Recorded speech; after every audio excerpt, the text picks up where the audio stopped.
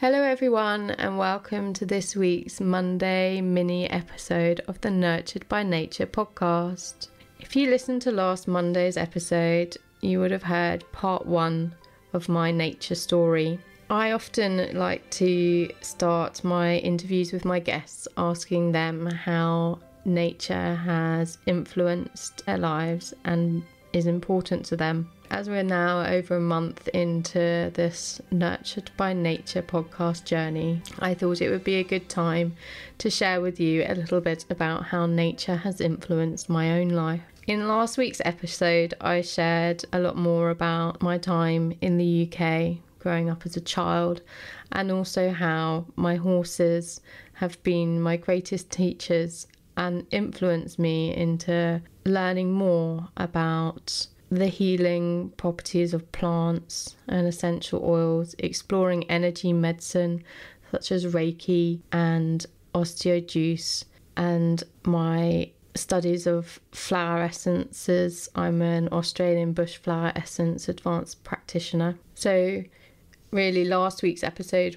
had more of a focus of how nature can nurture us, how our relationship with nature can support our own well-being. So in this week's episode, I'll be exploring more about how we can in turn nurture nature, as I feel both go hand in hand, but this is equally as important and has also been a significant part of my experience with nature. So I mentioned my love of Africa as well has carried on, and eventually just after leaving school I worked quite hard saving money and eventually managed to earn enough to fulfill my dream of visiting Africa. I headed to South Africa and a small town on the edge of the Kruger National Park and was involved in a volunteer conservation program for a couple of months. When I arrived in Africa, it literally just felt like I was coming home and I couldn't imagine being anywhere else. Just the first time seeing an elephant in the wild was just, I don't know, there's almost, it's hard to actually find the words to describe seeing these huge, magnificent, imposing, terrifying on many levels. I mean, I have the hugest respect for elephants, having lived alongside them for several years. They humble you in ways that it's hard to explain.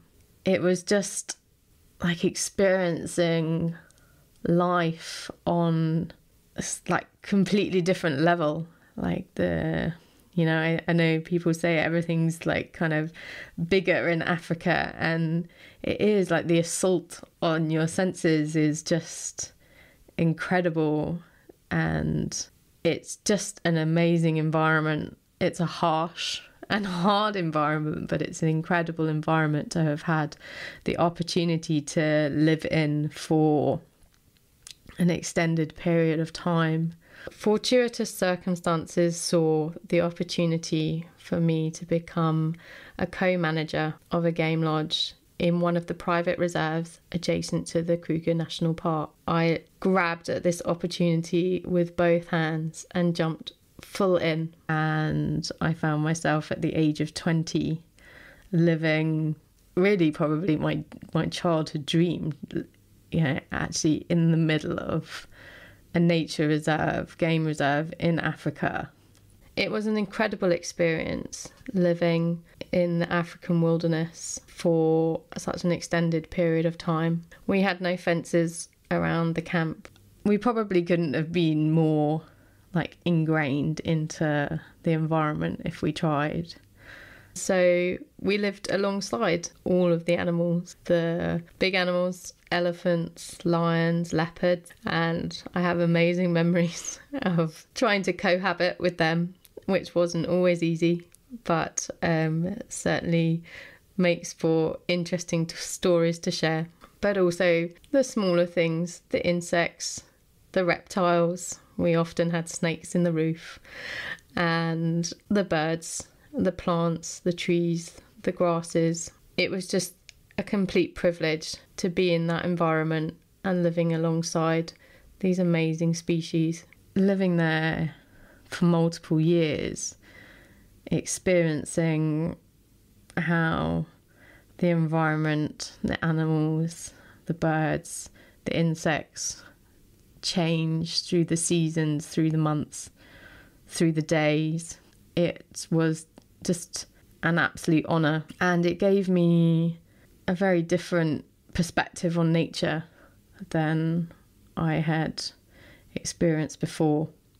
At that time in the early 2000s, it was an exciting time to be based where I was. I was lucky enough to see the fences between private landowners in the private reserves, and also internationally between South Africa and Mozambique, being dropped. It might seem small, but actually it was an incredible achievement to get these individual stakeholders to agree to a common goal for managing these vast tracts of land with the preservation of the environment and species at their heart. I was also lucky enough to be directly involved with a couple of conservation projects. If you've been following me for a while, you'll know that one of my favourite species are the endangered African wild dogs, or painted wolves. And whilst working at the Game Lodge in South Africa, the local landowners worked with the Endangered Wildlife Trust to relocate and reintroduce a pack of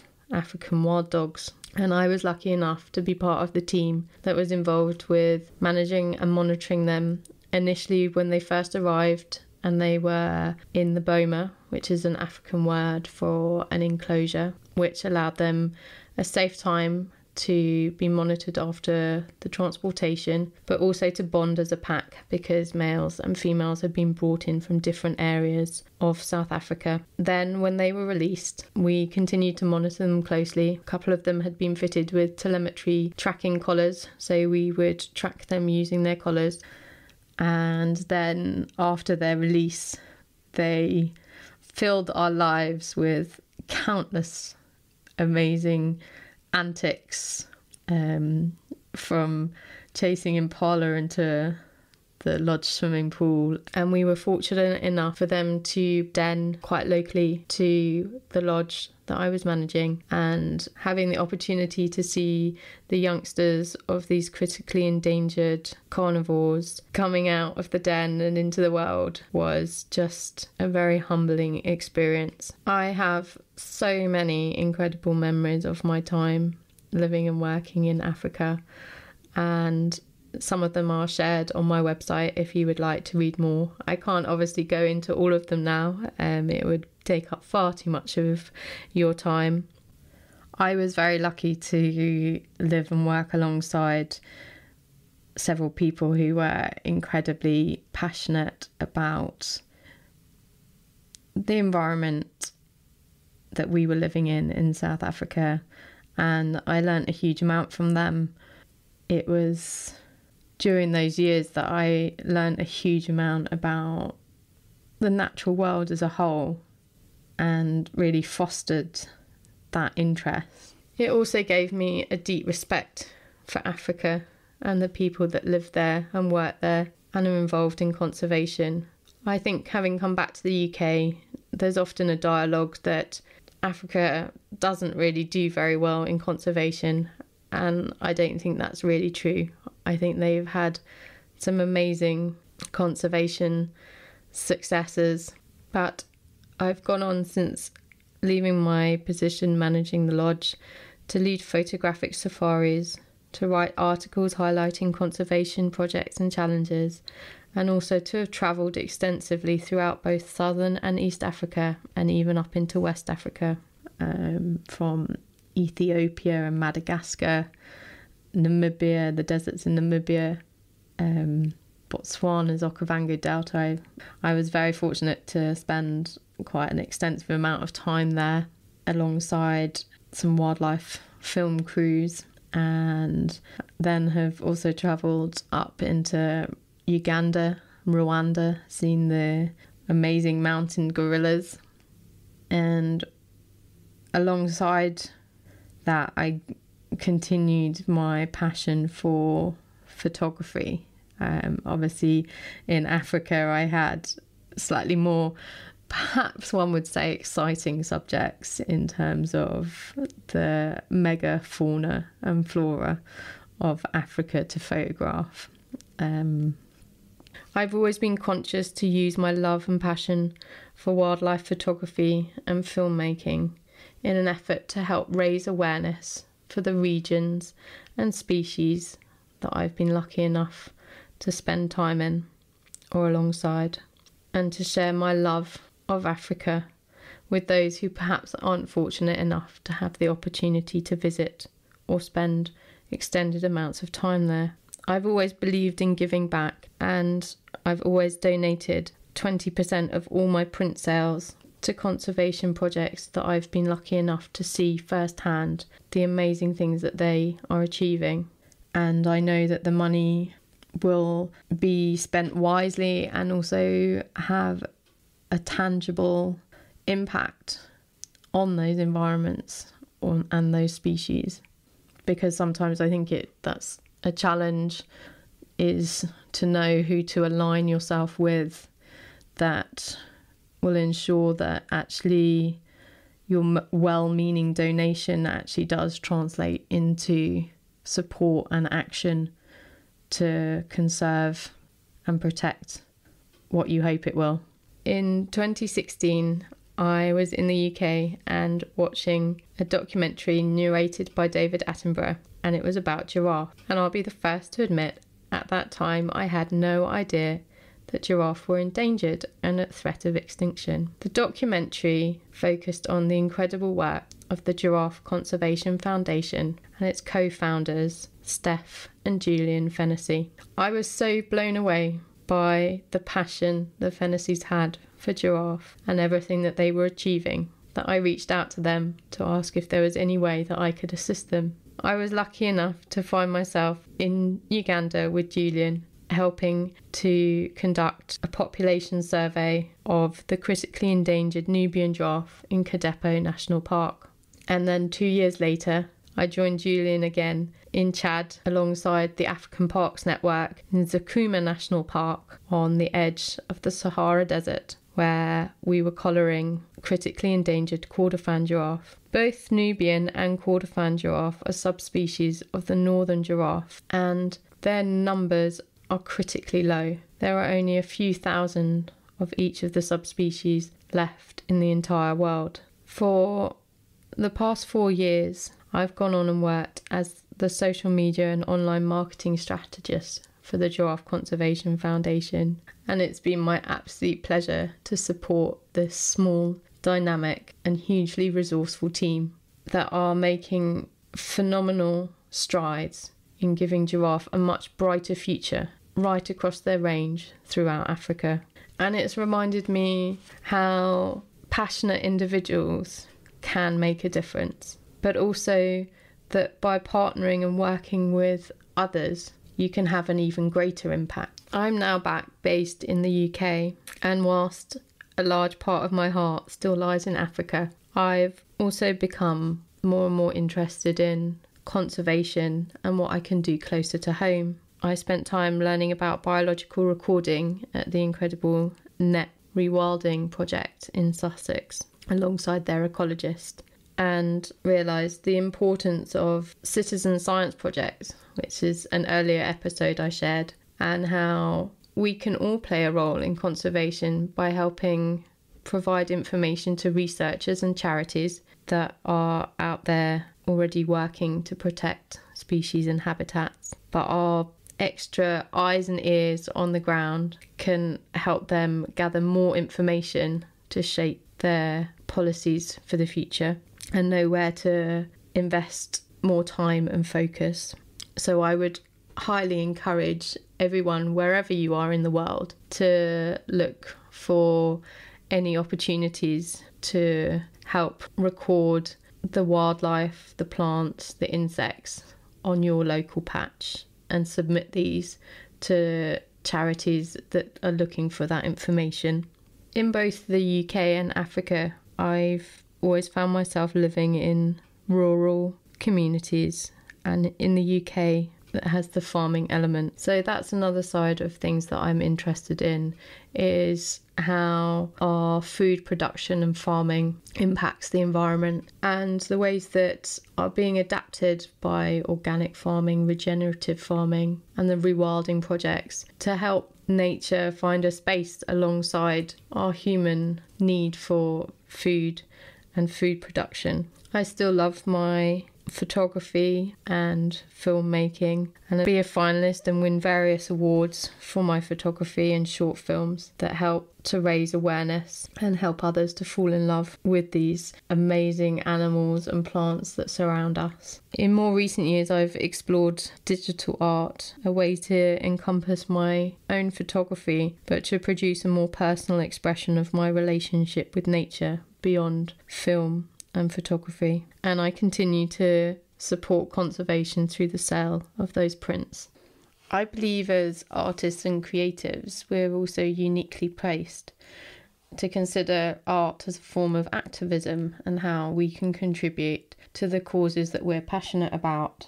In recent years, I was fortunate enough to work with Aviva Ramani and learn more about her trigger point theory, a complex adaptive model studying relationships between agents in big data systems, and how we can use our creative and aesthetic skills to lead to new knowledge about these relationships beyond necessarily strictly statistical information. I found learning from Aviva fascinating, a different way of looking at both art and information, and how art can also be a form of activism and help not just purely raise awareness, but actually provide solutions to critical problems. And one of my favourite takeaways from my time with her was that paradox of time, that despite urgency, there is time to change. And that's something that I hang on to. And I believe that although we have much that needs to change, we do have time if we begin now.